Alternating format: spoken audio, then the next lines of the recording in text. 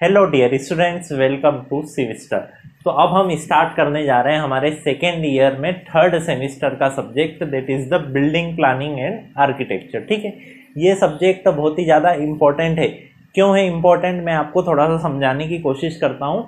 हमारे civil engineering में क्या होता है कि प्लानिंग का सिर्फ ये हमारे पूरी सिविल इंजीनियरिंग में सिर्फ यही सब्जेक्ट है, प्लानिंग से रिलेटेड, बिल्डिंग की प्लानिंग से रिलेटेड। और क्या होता है इन जनरल हमारे इंडिया की सोसाइटी में जनरली ये माना जाता है कि जो सिविल इंजीनियर्स रहते हैं उनको प्लानिंग का अच्छा खासा नॉलेज रहता है। उनको ये लगता है कि आर्किटेक्चर कुछ होता ही नहीं है, जबकि हमें पता है कि प्लानिंग का सारा काम कौन करता है, आर्किटेक्चर करता है।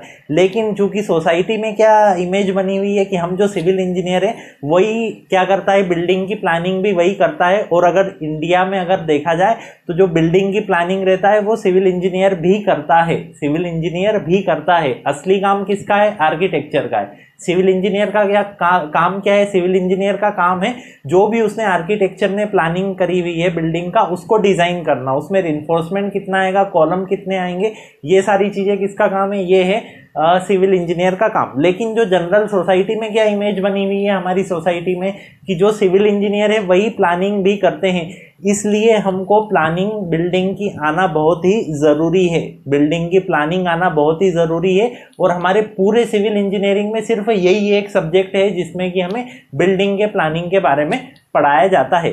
तो ये हो गई हमारे सब्जेक्ट की इंपॉर्टेंस। चलिए अब बात कर लेते हैं सिलेबस का। तो मैं जो सिलेबस यूज़ कर रहा हूँ इसके लिए वो मैं यूज़ कर रहा हूँ आरजीपीवी का सिलेबस। ठीक है, लेकिन मैं पढ़ा किसके ला रहा हूँ, मैं सेमिस्टर एग्जाम्स के लिए पढ़ा रहा हूँ और ये सारी यूनिवर्सिटीज़ जो भी इंडिया में है उसके लिए एप्लीकेबल है।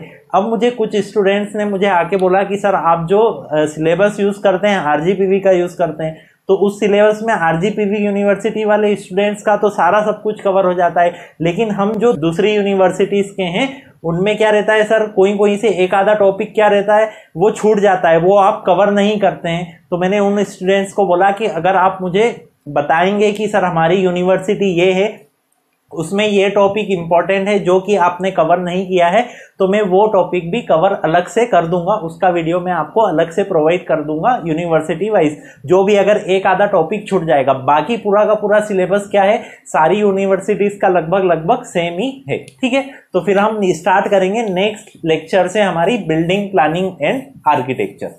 तो मिलते हैं फिर नेक्स्ट लेक्चर में।